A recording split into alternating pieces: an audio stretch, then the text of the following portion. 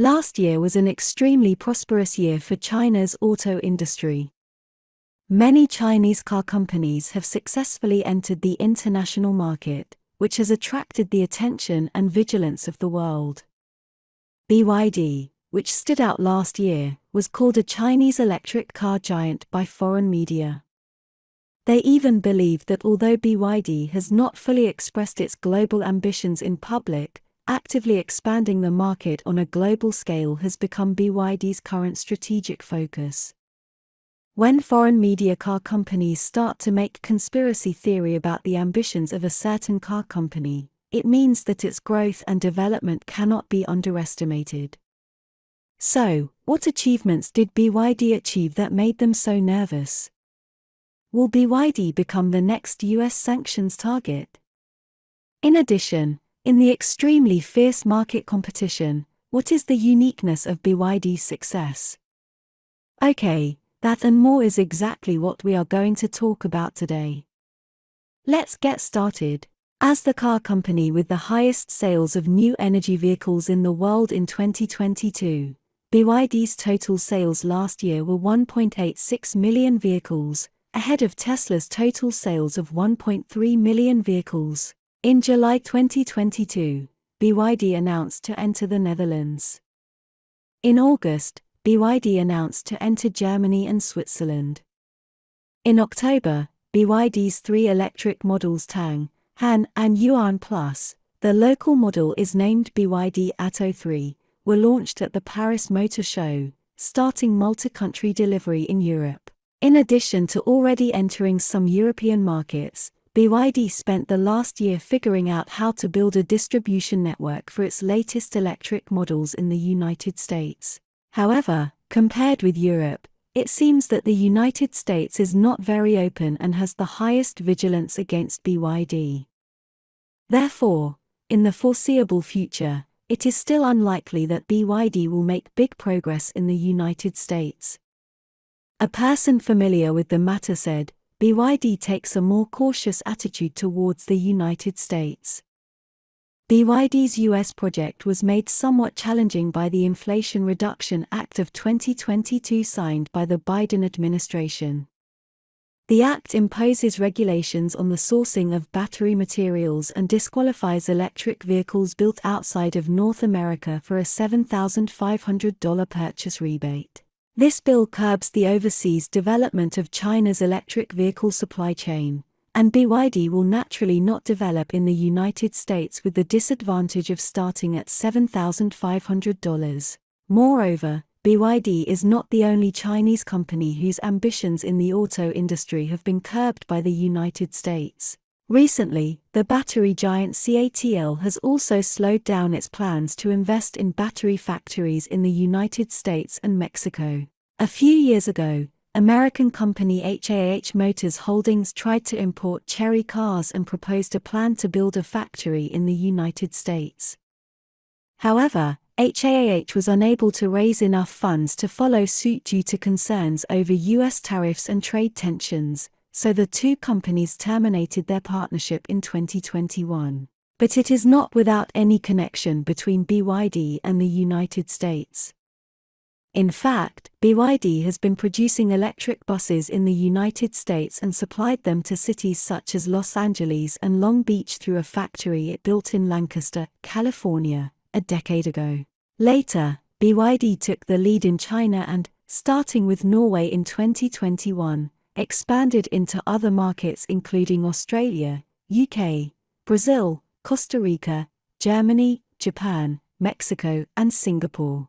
With electric vehicles becoming the vehicle of choice, BYD is banking on lower costs to eventually overtake Japan's Toyota, the world's largest automaker. In the medium term, BYD plans to achieve annual global sales of more than 3 million cars and light trucks.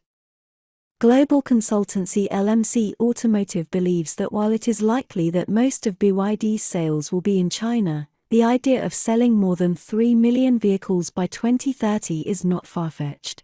Zhong Wei, BYD's 10th largest shareholder, believes that BYD's prospects should get better and better.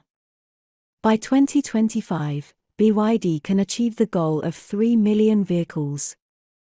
By the early 2030s, BYD should be able to sell at least 10 million vehicles per year.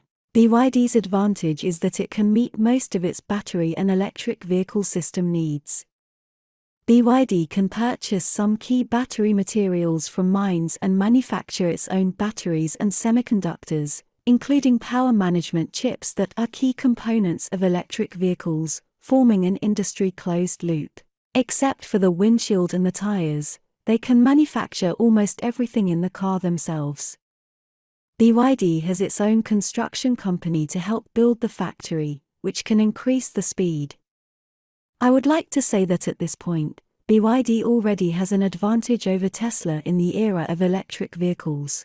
BYD's product development costs are 20% to 30% lower than those of Japanese automakers, according to two Toyota officials at the company's Joint Research and Development Center in Shenzhen. The high vertical integration of its battery supply chain gives it a clear cost advantage over similar automakers, which is the driving force behind its rapid expansion globally, said LMC analyst Ol Bedwell. At the same time, BYD once again demonstrated the spirit of independence and self-reliance in expanding overseas markets. At the end of last year, BYD's affiliated company will order as many as 8 ROO ships that can carry 7,700 vehicles. At present, 6 ships are basically confirmed to be built, and the other 2 ships are option orders. The total cost of shipbuilding orders is close to 5 billion yuan. To everyone's surprise, BYD's investment in shipbuilding was almost 4 times that of last year's deduction of non-net profits. The heavy investment in shipbuilding not only comes from BYD's confidence in overseas markets, but also demonstrates BYD's confidence in its ability to go to sea in the future. In fact, at present, BYD is still in the stage of losing money abroad, and the rapid overseas expansion of automobiles may not necessarily bring about profit growth in the short term. In fact, many Chinese car companies are still in the state of exploring the market when they go overseas market compared with the more mature model in China. The proportion of management expenses and sales expenses in foreign countries were higher. Therefore, the possibility of their overseas business losses is also extremely high. According to BYD's semi-annual report this year, the gross profit margin of overseas business is only as low as 2.59%. During the same period, the company's sales, management, and R&D expenses accounted for 9.17% of revenue. Therefore, in my opinion, BYD shipbuilding is also a long-term solution to reduce its own cost of going to sea and earn the cost of going to sea by its peers. In short, BYD's growth path is not as miraculous as described by foreign media, but it took a lot of time and energy to get in front of them and attract their attention. Although it has not directly surpassed the US electric giant Tesla in the battery electric vehicle, the growth rate is astonishing, especially the ability of vertical integration is its unique advantage and an important thrust for overseas expansion. Although foreign markets are full of unknowns and restrictions, BYD's global strategy has clearly just begun. Okay, that's all for today. Please put your comments below, and share your insightful ideas with other people. Do you want to learn about more auto stories? Please keep following our channel and like our videos. Thank you so much for your continuous support. Your precious time with us is highly appreciated. See you.